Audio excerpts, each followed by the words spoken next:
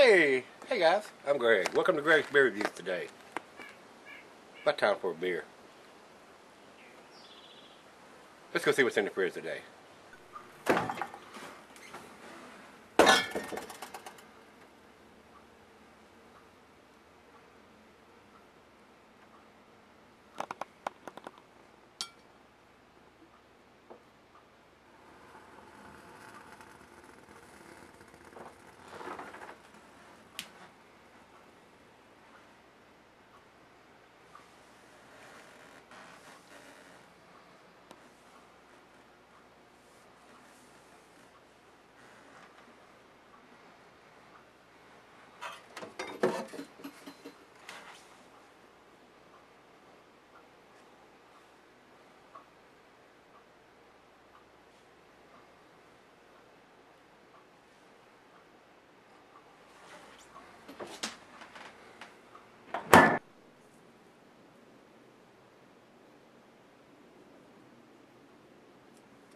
Hello everybody, welcome to Gregsbeerreviews. Today we got us a beer from Magnify Brewing Company. They're out of Fairfield, New Jersey. And I have done one or two of their beers so far. I think one. I know I've done one. I'm pretty sure that Rika sent it to me because he sent me this one. This is their Pollinator. And what that is a Pollinator is a farmhouse IPA. Hopped intensely with mostly Cascade and supplemented slightly with Centennial. We added locally sourced honey in the boil to add hints of honey flavor and aroma. 7.2%er.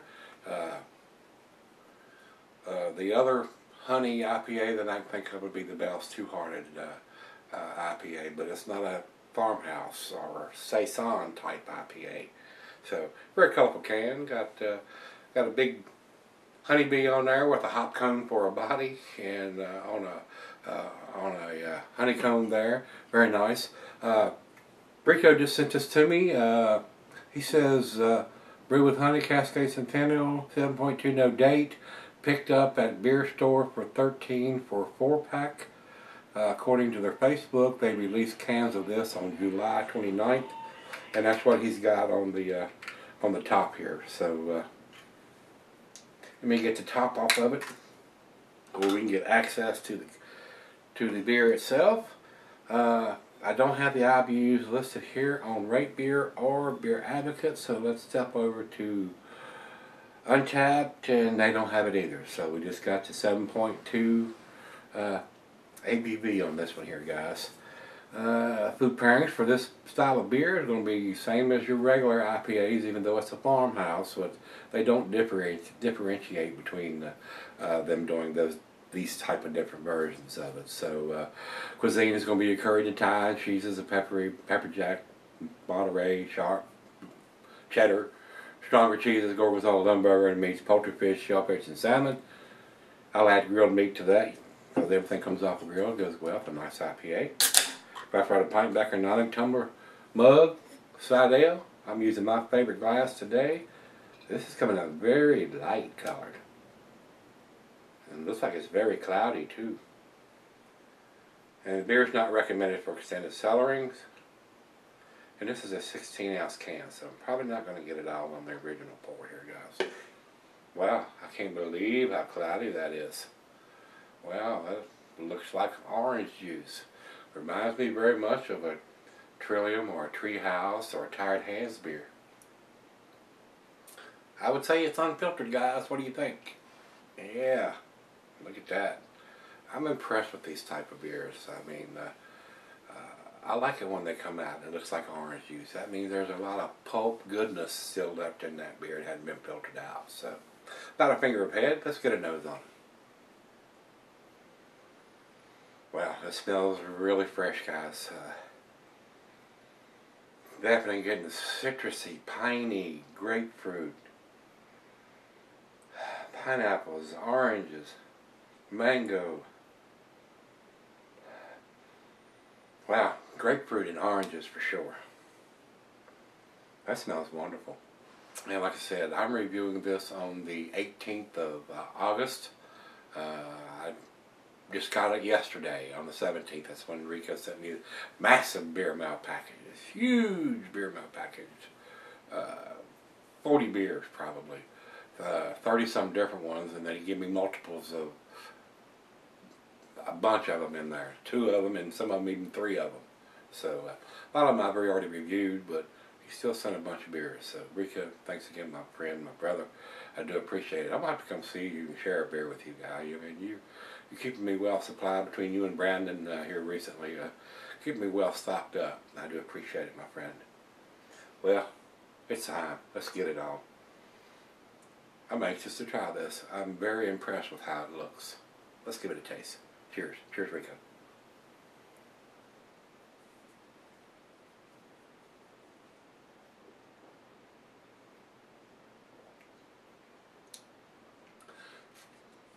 Definitely get hints of that the saison funkiness in there.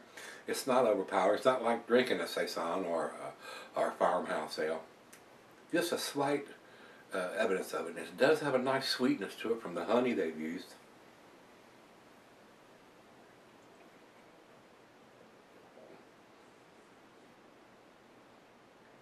Very unique beer. I will say that.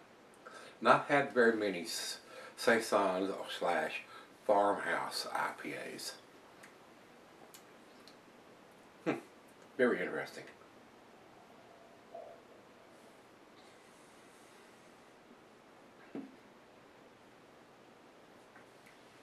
That's tasty. That is very, very tasty, guys. See if we can get the rest of it in there. That looks just like orange juice, doesn't it? Looks just like orange juice.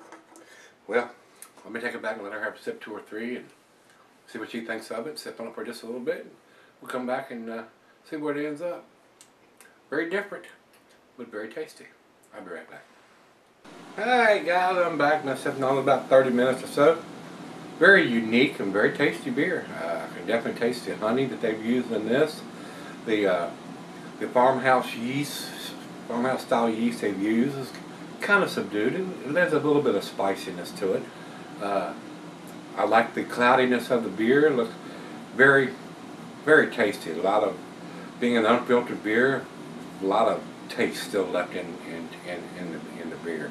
So I did enjoy that. To be honest with you guys, this is a tasty beer. I would buy this beer if they would date the can and I could get it here. I think it's a very enjoyable beer. Now, from what Rico tells me, that it's $13 for a 4-pack of this for an only 7.2%. That's a little bit pricey. For 7.2%, I mean, you can buy a 6-pack of Bell's Two-Hearted Ale for around $10 and get 6 of them. Of course, this is a 16-ounce can, so their 16-ounce can is priced at about $11 or $12 for the 16-ounce cans. So it's in that area there. It's not overly priced. It's pricey, but not overly priced. And for being an unfiltered beer on top of that, which leaves a lot of taste in there, like I said, it's very enjoyable. I like the nice change with the farmhouse style yeast that they've used on this. So I enjoyed it. I really did.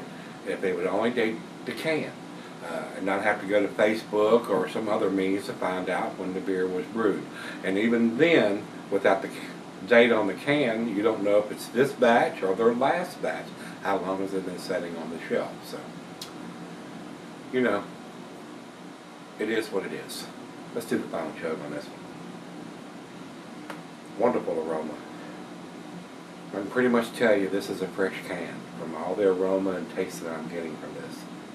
And I don't know how often they do it. The availability here on Beerreviews says it's brewed once, so I kind of find that hard to believe. I would think they've done this beer before this. Could be wrong. I didn't research it or anything, but it seems rather tasty to me. Final chug.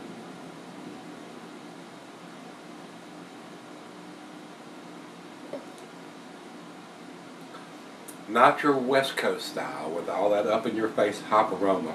More of an East Coast style, but still rather tasty. For a fresh beer, it is a tasty beer. To me, guys, Since it doesn't have the date stamped on it somewhere on the bottom, especially on a can, I think, I'm so impressed with this. I think it's a 9 beer in an 8 can, and that's what I'm gonna give it. I'm gonna give it to 8. Numeric rating on this would be a 90, and I'm gonna go against the grain from everything that I've read so far on Rate Beer and Beer Advocate. I think it's a better beer than what these guys are telling me it is. So let's go over to Beer Advocate. They think it's an 87, very good. I think it's a couple notches above an 87. For especially what I'm getting on this can, I think it's fairly fresh. If this was done and packaged on July the 29th, and this is the 18th of August, just a tad over 2 weeks old. Excellent aroma and taste on this beer. Over to Rate Beer, they're not as generous. They say overall 79 and 58 in the style. I couldn't disagree with that more. This is a much better beer than a 79. At least 10 points, if not 11 points better than that. So, here's what it is. Over to Untapped. Untapped says it's a 3.87, which is an upper B beer, like Rate Beer had, Beer Advocate had on it. Pretty close there. So, and looking at some of the guys that have commented on this, a lot of these guys, this is August, July, April, January, December of last year. The first one on it is December 12th of 2015. So I know they've done this beer more than once. This is not a December 2015 beer, I can pretty much guarantee you that. This would actually be a freaking malt bomb at this time of the year if this was done in January or December of last year. So, I think it's a fresh version, and I think they've done it more than once now.